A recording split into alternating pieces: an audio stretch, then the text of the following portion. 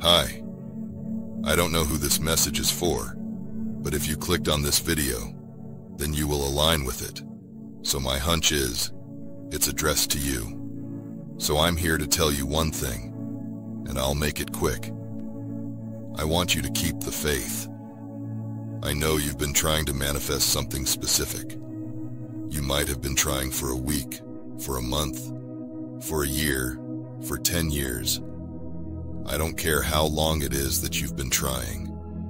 I want you to keep the faith, but I want you to change one thing.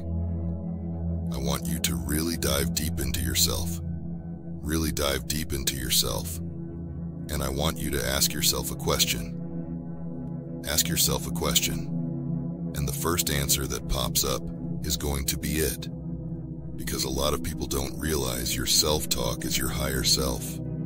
When you're talking to yourself in your head, and you're having a conversation, and you're calculating, that's your higher self. So, ask your higher self this question.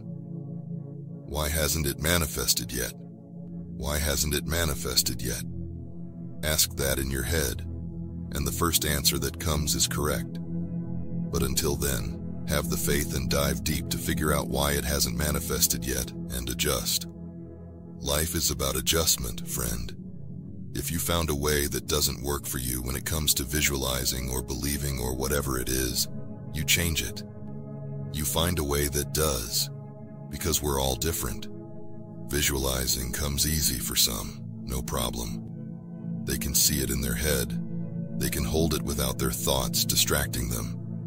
Other people have ADHD, and they visualize what they want, and, 2 seconds later they're lost in a thought, and they don't even realize how they got there.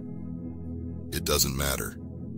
Everyone has something that works for them. So find what it is that works for you, and realize that your inner being, your higher self, is your self-talk. So, start talking to yourself, man. Start figuring out why you haven't received it yet. Write it down on paper if you have to. Again, do whatever works best for you.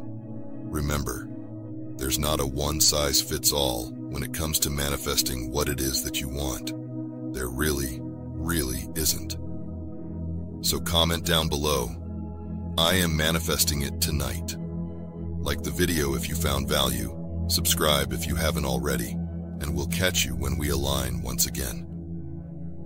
Thank you for watching. NASA finds genius brainwave. We only use 10% of our brain's capacity. This popular statement is neither true nor false. Thing is, our minds operate at brainwaves which have different frequencies, and the theta waves are those that dampen as we grow up and cap our brain's capacity to just 10%. A recent NASA study proved that theta waves are at the core of child geniuses, allowing them to easily solve even the most difficult problems. Theta is most active when we're kids, but as we grow up, our theta drops, robbing us of that genius ability we were born with. The good news is, there are 4 ways to activate your theta waves back again as an adult and unlock your brain's power. 1. Meditation, twice a day for 20 minutes. It'll start to turn on your theta wave, but it's hard and time-consuming. 2. Wake up at 4 a.m. Successful busy people like billionaires swear by starting their days early. For the regular person though, like you and me, it's tiring and close to impossible. We don't have the luxury of creating our schedules. 3. Use a biofeedback machine. This helps turn back on your theta waves, but an in-home machine costs around $7 grand. And in-person sessions start at $300 HR. 4. Listen to a 7-minute sound. This one's the easiest, and it doesn't cost a fortune like number 3. Nor does it take a while to work like number 1. All you need is your AirPods or earbuds to reconnect with the brain power that's inherently yours. You can click on the video description link to listen to it. The sound reprograms your brain on a deeper level by creating a conducive environment for your theta waves to activate again. 19,389 Americans listen to it already. Click on the video description link to explore how a 7-minute sound unlocks your God-given brain power.